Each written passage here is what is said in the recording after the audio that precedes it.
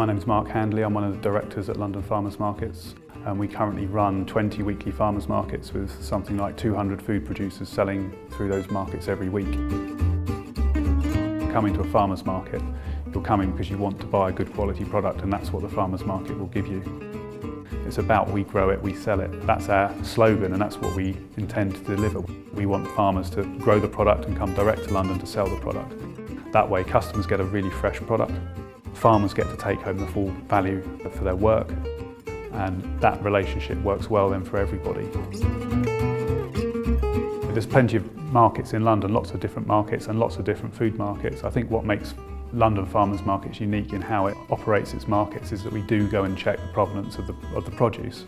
It's all well and good for someone to say, well, this product's lovely French olives, when all they've done is open a tin from a wholesaler and put it in a nice bowl. You know, we go down to the farms, we check they're producing the product, we check that the products are fresh, which means the customer gets a good quality product at the end of the day at the market.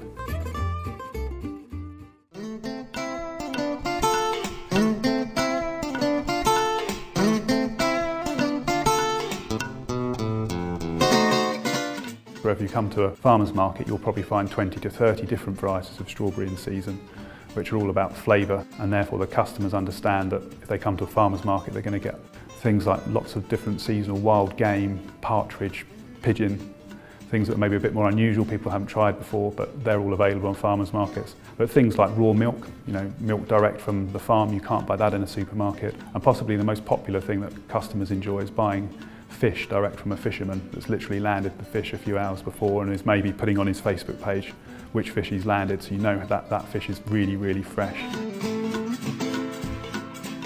I think there's a massive number of ways that London Farmers Markets benefits the local communities where their markets operate, but to try and condense it down, I think there's three sort of main areas where it benefits the community. The first is obviously providing healthy, fresh food to urban communities each week where the markets take place. The second is the social aspect to it, where customers get to meet their neighbours each week.